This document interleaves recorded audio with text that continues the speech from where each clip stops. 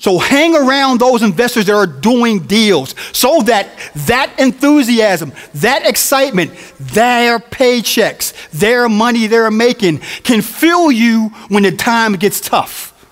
Because it's going to get tough. But you need that encouragement. You need to have somebody there that you can say, it works, it works, it works.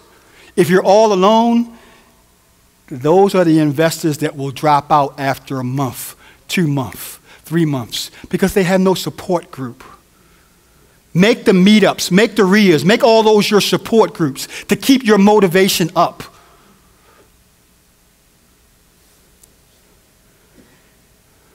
Paid resources. When we're marketing deals, people don't realize that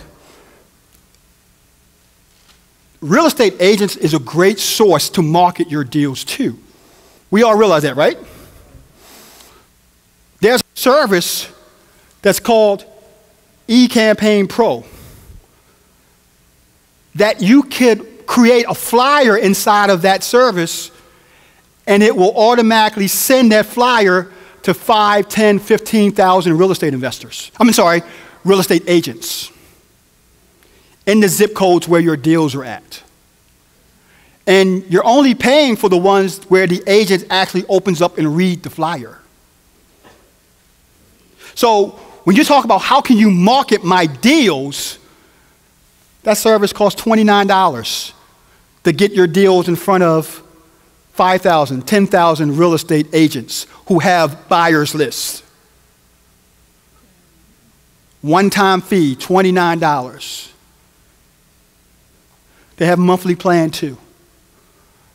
But eCampaign Pro is a great way to get your deals out there to the masses, as well as Facebook ads and stuff like we talked about in the other campaigns.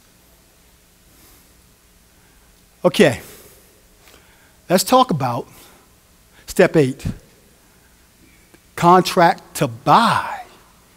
Now you've got your deals out there looking for a buyer, and you found one. How do I handle that buyer who called me up and say, I like your property. I want to buy it. Okay. First of all, a lot of people say, well, can I really sell? Keep in mind, guys, as an investor, when you have a property under contract, you have something what's called equitable interest. Equitable interest allows you to sell that equitable interest, or should I say the law allows you to sell equitable interest to someone else. So when you get a property under contract as a wholesaler, you're not doing anything illegal. You have the right to sell your equitable interest that a contract gives you for a profit. Also realize, when you put a property under contract, you're controlling it. You haven't purchased it. The point of putting it under contract is to control. To flip or wholesale it is where you make your profit.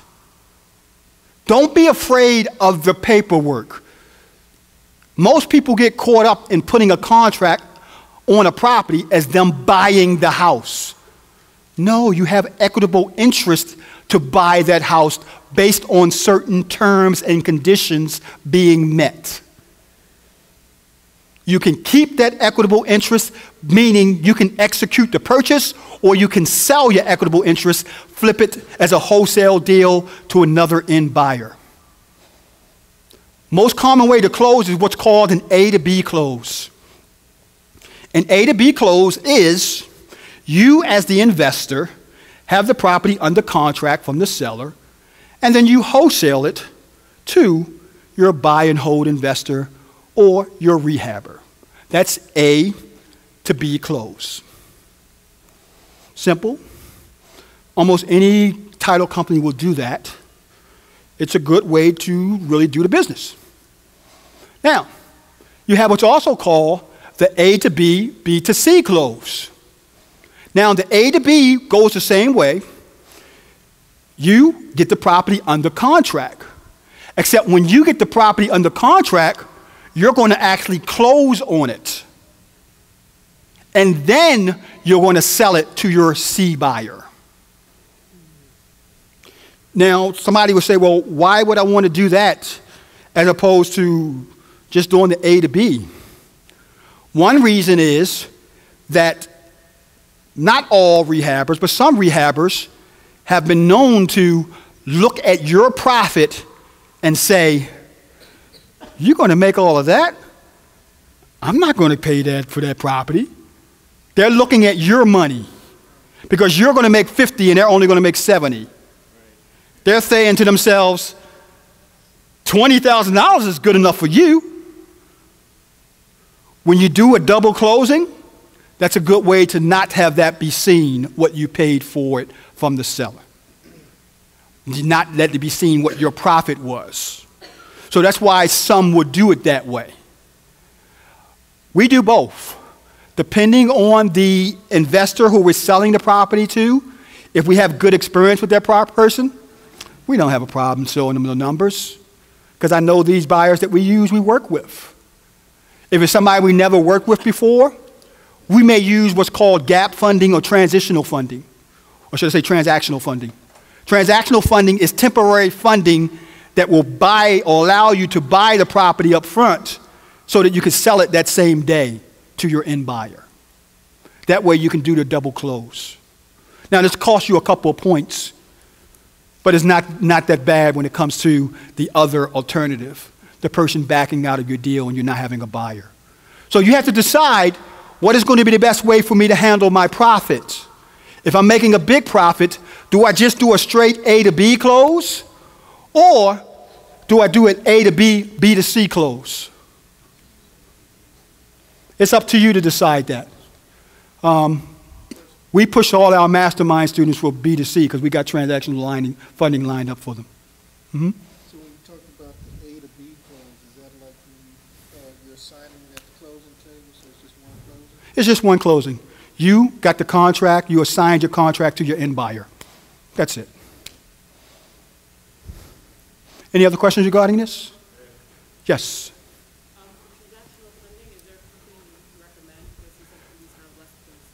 Yeah, offhand, what's the name of that company we work a lot with? Do me a favor, drop me an email to cblair109@gmail, and I'll send you the name of the company with the information. Yes? A point means a percentage of the loan. For example, if a loan is $10,000 and there's 1 point, that's $1,000. So a point means a percentage of the loan.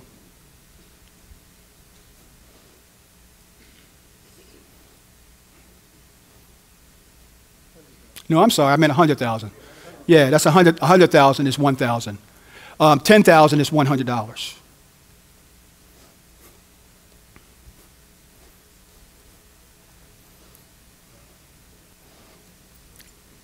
Okay. Step 9. Walk it through the table. Now, once again, there's processes you have to have in place when you have that buyer and you're ready to close that deal.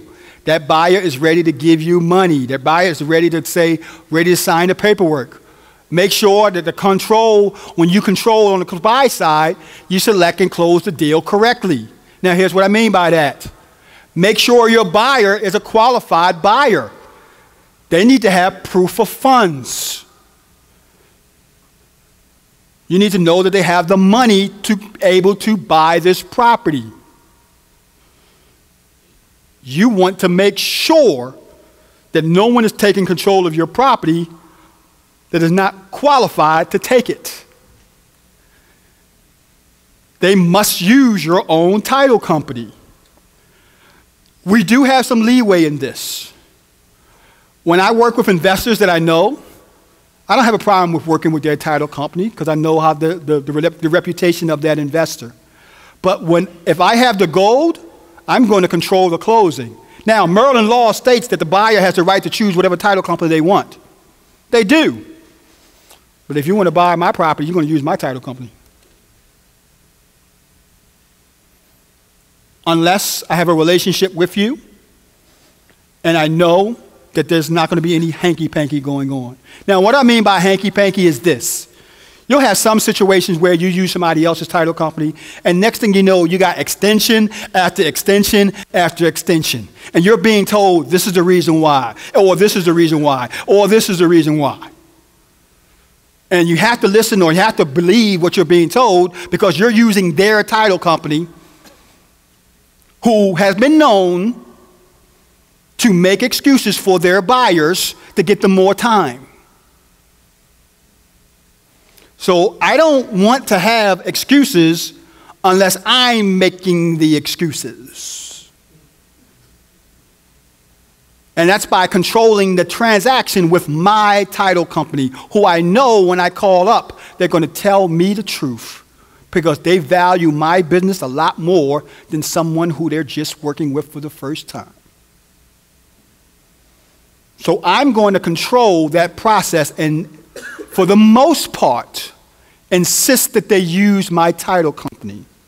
New investors, you could decide to go in this direction or not. You may do 10 deals, and you may have only one issue because you use somebody else's title company. But I've just seen stories, heard horror stories of people using other people's title company, not being able to get their deposit back, not being able to do this, not being able to do that. I just prefer to control the process because I know my people's not going to lie to me. They must put a down payment and earnest deposit, preferably to my title company. Now, I have 3 steps. They can give me the down payment, or they can put the down payment in my title company.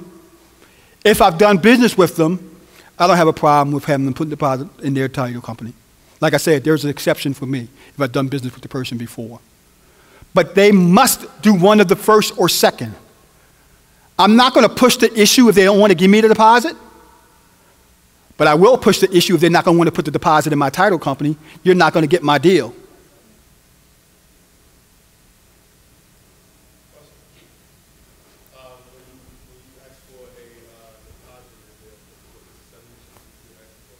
The question is there a particular dollar amount you want as a deposit? There is no set rule. Most of the time it's somewhere between $2,500 and $5,000. Most of the time you see numbers of $2,500. You want to make sure that that buyer has skin in the game, that they're a real buyer, along with proof of funds and so on. So that's normally what most people ask for.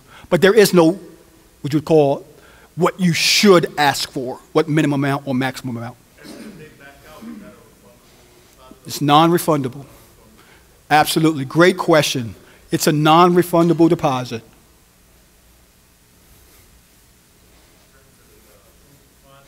Mm-hmm. Should you get like an actual bank statement, or should you be getting those letters that people are submitting where it just says such and such is approved for such and such amount? Well, the question is, should you get an actual bank statement or should you get those letters? The reason why the letters work, because the people who give the letters to don't check them out.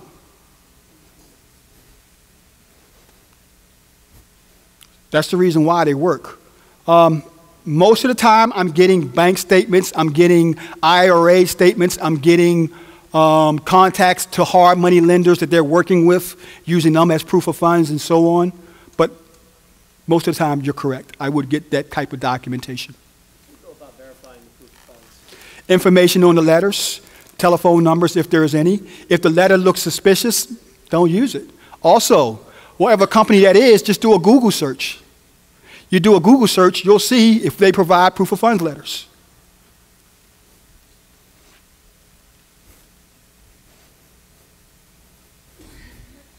Yes?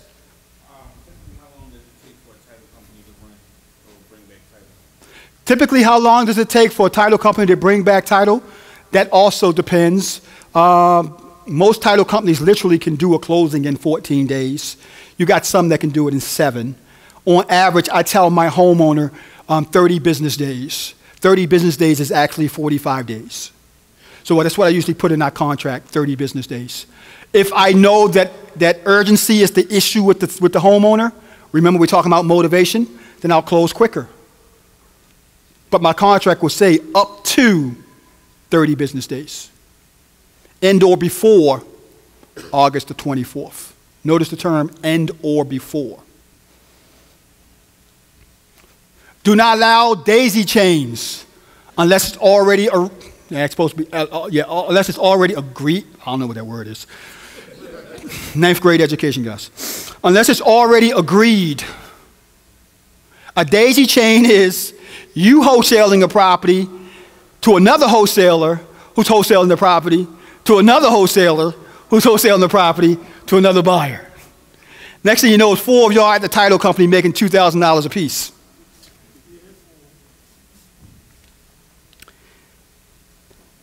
The only time I do a daisy chain situation is if I'm already working with that investor as a JV partner and I say, hey, and here's how that works for me. Fact, if your property stays on the market for more than 14 days and it doesn't sell, chances are one of these 3 things are in place. One of which is the property is overpriced. 2, the actual location of the property. 3, the actual repairs on the property. Those are the 3 factors and the only 3 factors why a property that's a good deal should not stay on the market, or should I say should not sell within 14 days or less. So if somebody's calling you who have a property been on the market for a month, the first thing you want to know is, why has that property not sold? Because any good deal will sell. The exception to that, if the person who's doing the selling don't have a good buyer's list. So you should automatically turn your nose up when wholesalers send you deals that's 3, 4, 5, 6 weeks old. And start looking into why has that property not sell.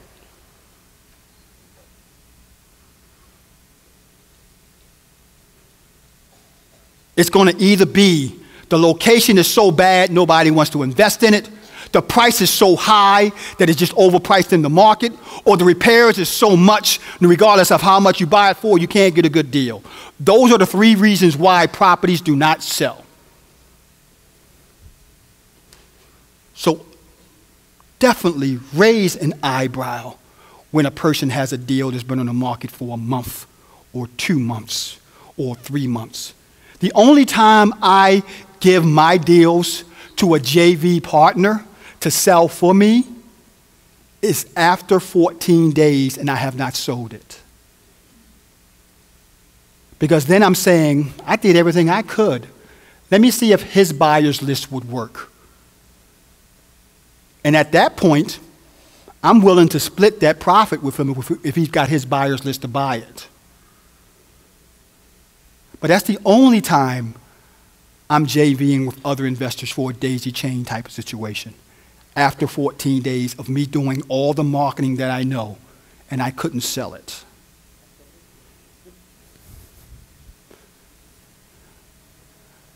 Step 10. I know what you guys are saying. It's about time. I'm actually on time, guys. We know the 9 steps. The 10th is simple. Find a good mentor that fits. I'm going to say that again. If you're going to go into the direction of I want to accelerate my learning curve, you have to find a good mentor that fits you, your personality. Not all mentors are created equally. There's a number of ways in which you can work with a mentor. Free versus paid. I started out with a free mentor that I paid with my time. I gave him 8 months of my life to work in his business full time for $50 a week and lunch. What he got out of the deal is very cheap labor. What I got out of the deal is the education I needed to get off the ground doing real estate investing. Learning the insights from a person who was doing it.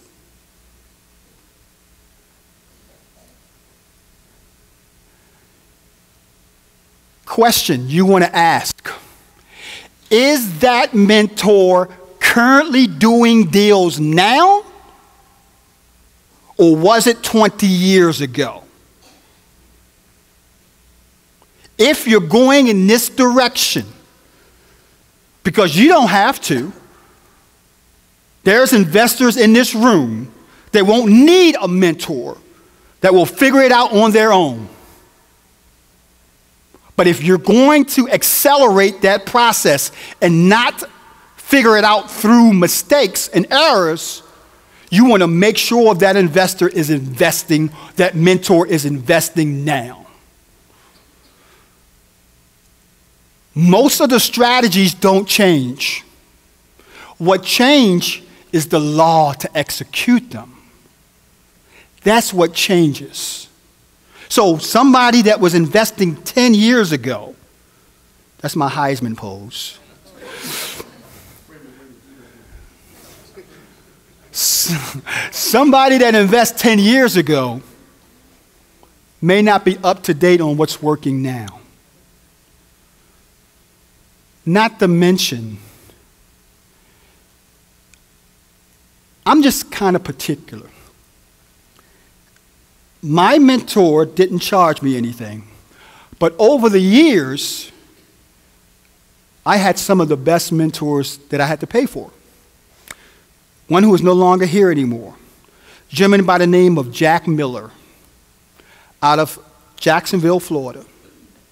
Taught me everything I know about creative deal structuring. Oh my goodness, this man, well, how good was he? Jack taught Robert Allen. That's how good Jack Miller was. And I would pay him $5,000 a pop each and every time I would go to his master class. And then I would pay him $285 a pop every time I would go to one of his workshops. It's all content. That's the only thing he sells is the admittance into it. No packages, none of that kind of stuff. And this guy has made me more money with my creative deal thinking than I could ever thank him for. Because it's a situation where some of these advanced strategies, you have to really dig in books and all that kind of crap to understand what the structure is. And to have somebody break it down to you like you're a 9th grade dropout, man, it's priceless. So I did pay for my education after the fact. What's his name again? Jack Miller. And you can still get some of his stuff. It's priceless when it comes to deal structuring. Also, is the mentor local or not? It's a big one. We have this mastermind program. And I think it's like every 6 or 7 mastermind members would tell me, Charles, I paid $45,000 to this company. I'm not going to say the name, Fortune Builders. And I didn't learn not one thing. They did this, they had me call this person, and it sounded like the person was calling me from Timbuktu.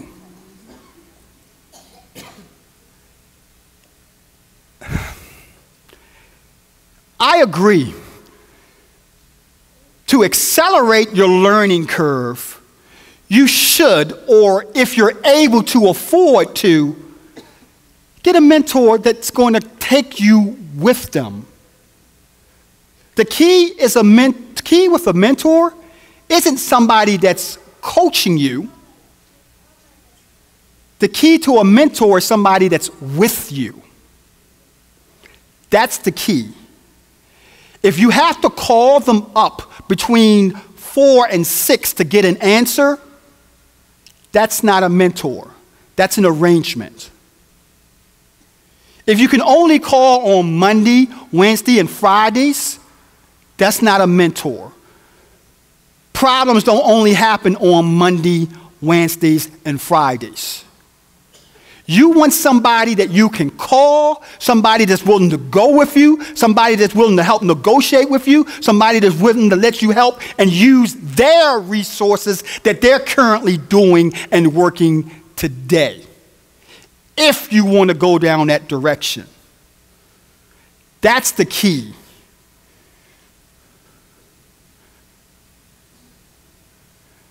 Do the mentor teach the specialty that you want to learn?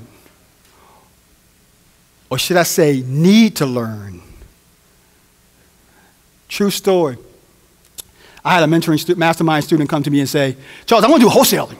Oh, wholesaling is good. Well, I could do all these deals. I'm going to make $5,000 a deal. Oh, my goodness, it's going to be good. It's going to be good. 1 month went by.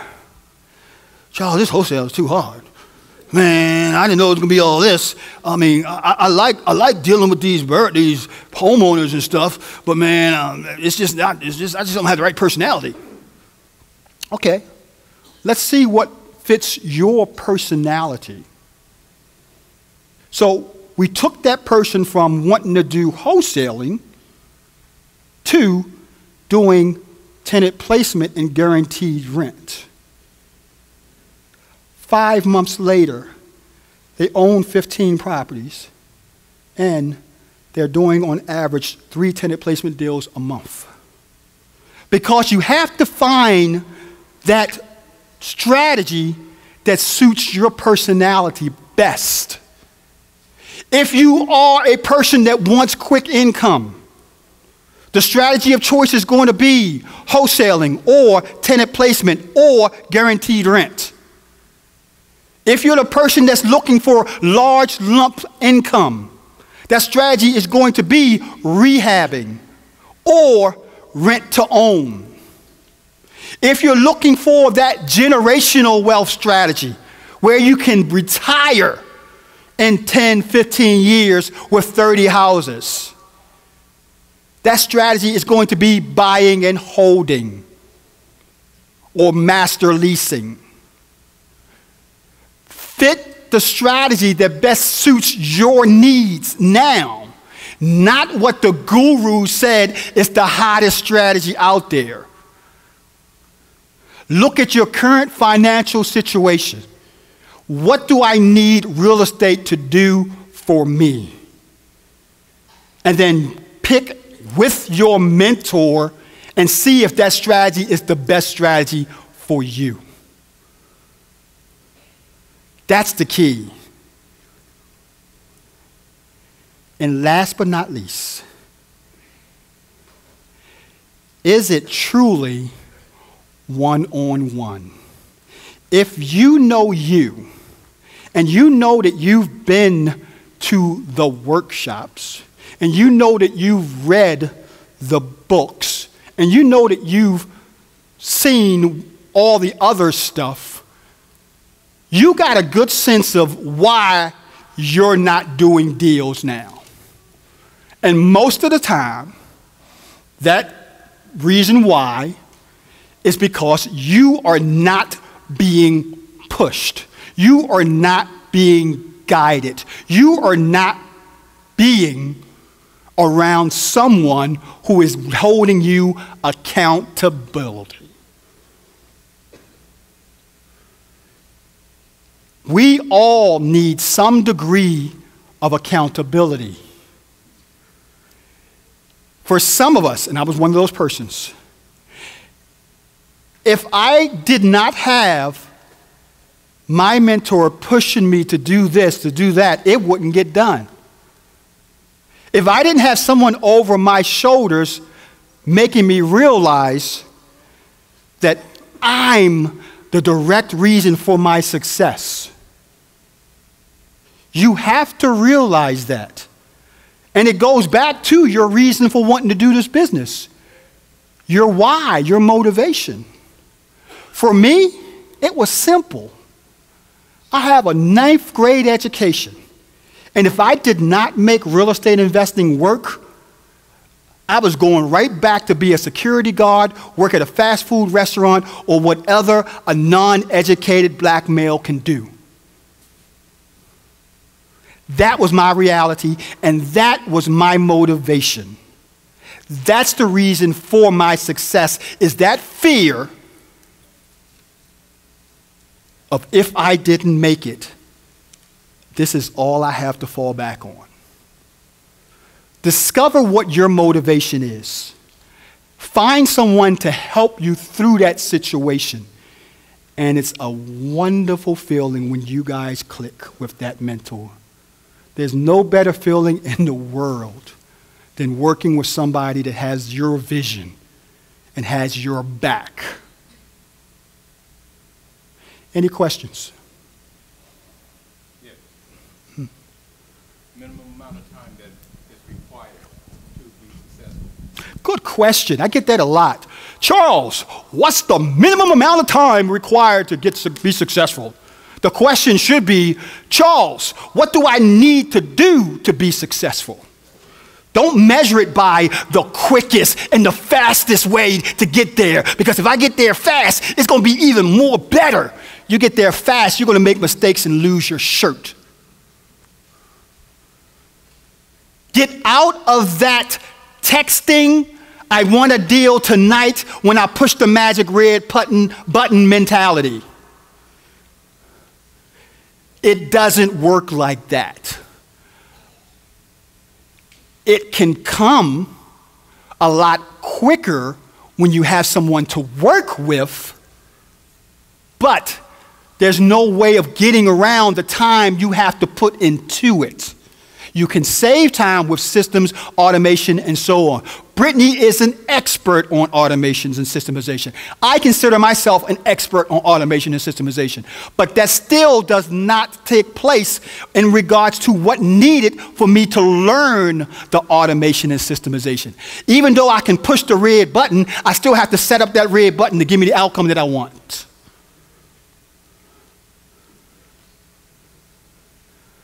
So there is no set time or quickest you can become successful. I know investors that have been, and I keep using the mastermind because that's all I'm going to use because I know what they're doing. Investors have been in the mastermind for 3 weeks and got, Tamika and them, 3 weeks, got their first deal. Investors have been in the mastermind for 4 weeks. Investors have been in the mastermind for 2 months.